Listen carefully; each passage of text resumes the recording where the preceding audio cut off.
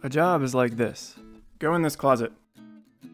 I'll give you a crossword puzzle. Give me your phone. That too. You won't be needing that. Can I think thoughts about things other than the crossword puzzle you gave me?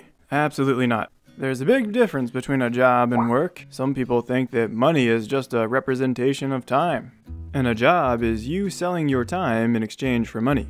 You spend 70% of your days and 85 to 90% of your waking hours on your job, including drive time and job preparation. That means if you live to be 100, you sell on the low end 85 years and keep 15 for yourself and your family. So when you go to a job interview, you're essentially auctioning your life to the highest bidder.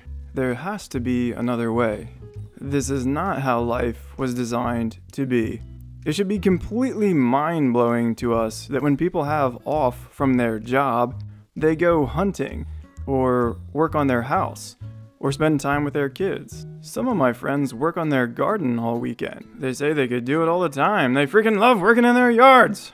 And nowadays, many people are critical of those who are not focused on their job. They're criticized for needing more time at home. Well, at one time, that was the work. Of course people intrinsically enjoy those things we mentioned. That's what we evolved to do.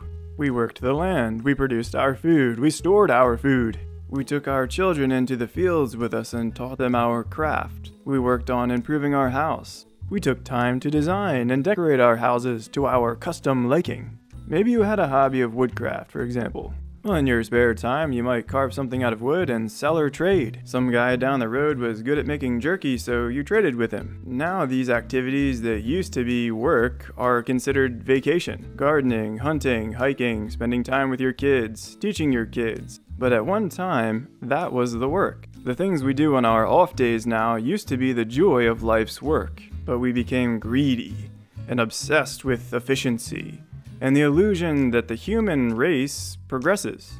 It wasn't enough to have 8 lamps in our house. Our house got bigger, so we wanted 36 lamps. How will I afford all that oil in the lamps? Instead of making 1 or 2 wood carvings a day, I'll make 10. Then I'll have more to trade with. Then maybe I'll make a machine that produces 50 of these wood carvings a day. Or maybe instead of harvesting crop from a 5-acre plot of land, let's get 30 acres of farmland and get people to work it for us. What's that? Fix my stairs? I don't have time to do that. I'll pay someone else. Now, because we've become obsessed with expanding and progressing and becoming more and more efficient, everyone's paid to do one thing. The same thing every day. Hey, you there, pick grain in the field. That's your job.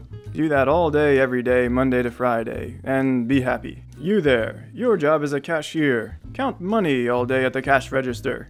Do that and be happy. For many years, I painted houses. I once paid some guy to paint a couple rooms in my house because I was too busy painting other people's houses. I have a friend who works as a nanny for a couple rich people in DC. These people made 2 children. Presumably they love their children and want nothing more than to spend time with their children. So they pay my friend to go to their house for 10 hours a day so that they can afford to go to work, pay a nanny, and come home and spend an hour with their kids before bed. What the hell kind of world have we created? What's that?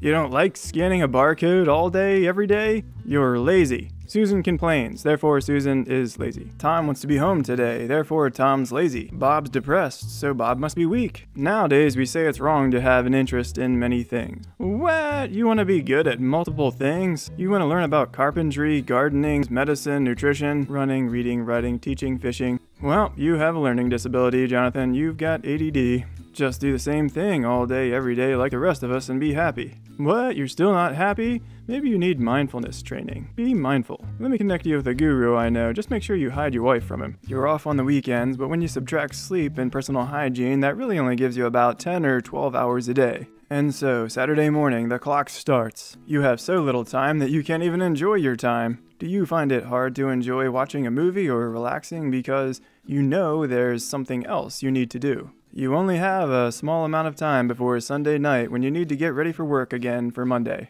You can't possibly enjoy what you're doing. You have so little time. What? You're depressed again? You've forgotten your mindfulness training. Learn to enjoy the walk without thinking of other things. If you can't do that, you may have a psychological problem. I can already hear it now. You think people are lazy because they don't want to do the equivalent of scanning a barcode all day, every day. In my experience, there's a big difference between a job and work, and most people like to work.